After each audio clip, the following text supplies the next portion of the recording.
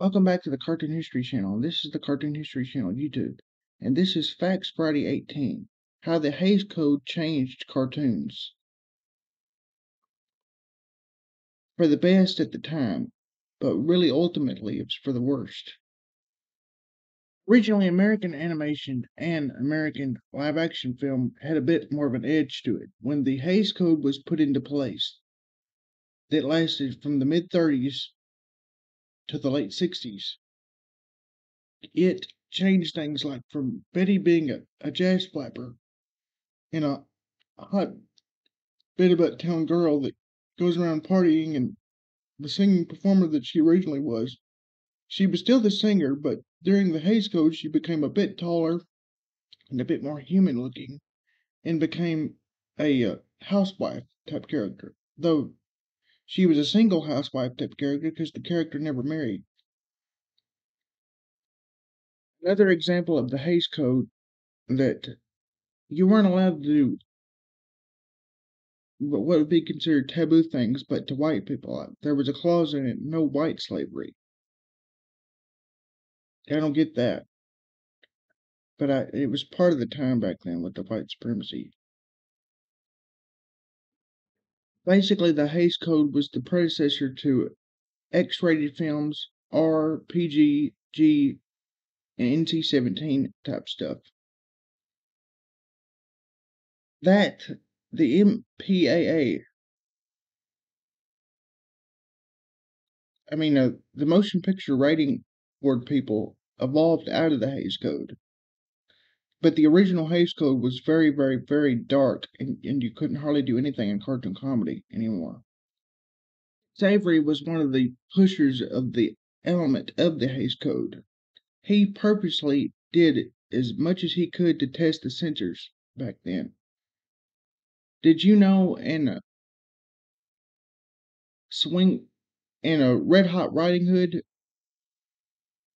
there is a shotgun wedding scene, and there's a Google image of it that Tex Avery even made himself the Justice of the Peace, where Riding Hood is having the grandmother and the wolf get married. And the wolf character is just a parody of an old man.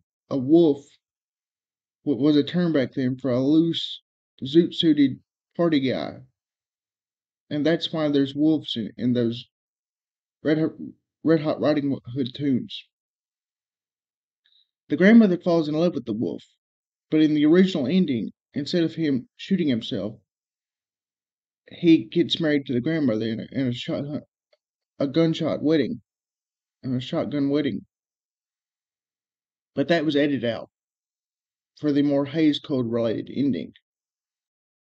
Another example of silly Hays Code stuff I was talking about.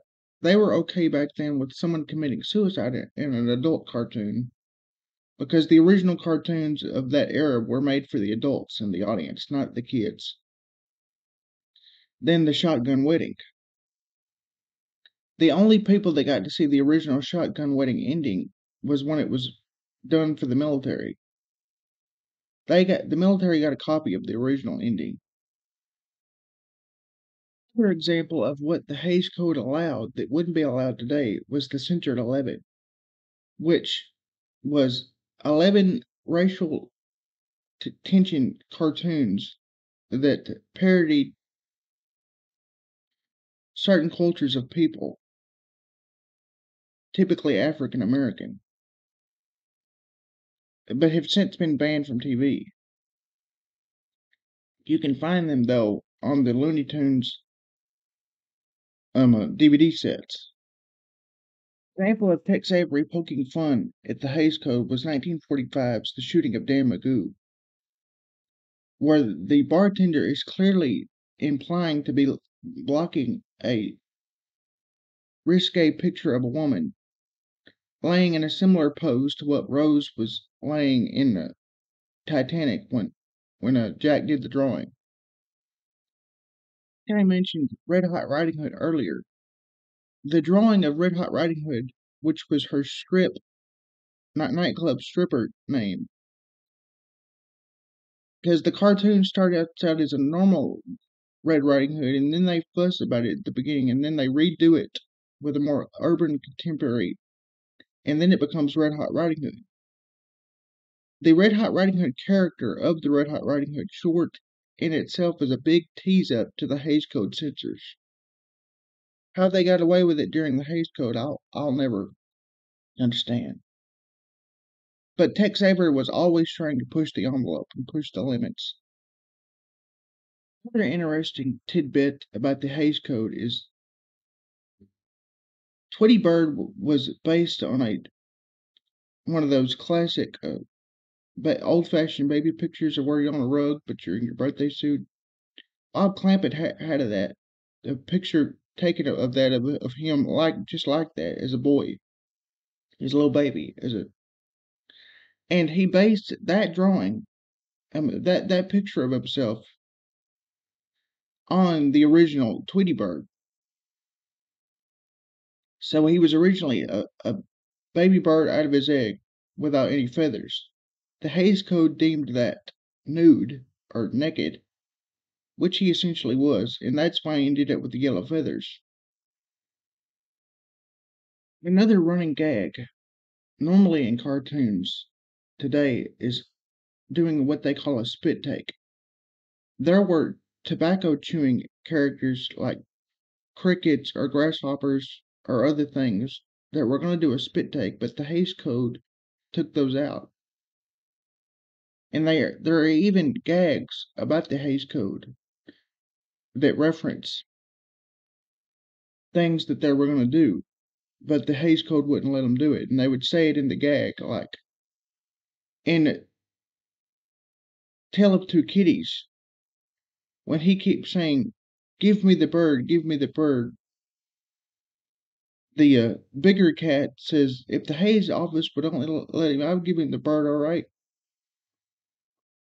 If you like this video, remember to like, subscribe, and hit the notification bell. You can hit the notification bell for personalized videos, or you can hit the gray button where you know about all my videos. And that way you'll know about all my videos from Friday and Saturday at 3. I also have some other cartoon history platforms. A cartoon history Instagram, channel 1, which is devoted to my TikTok, and a cartoon history channel 2, which is the YouTube one. One's an Instagram channel 1 and one's another Instagram channel 2. I also have a TikTok, the Cartoon History Channel TikTok. The links to all of that will be in the comments. So follow my social media cartoon history stuff if you want more cartoon history.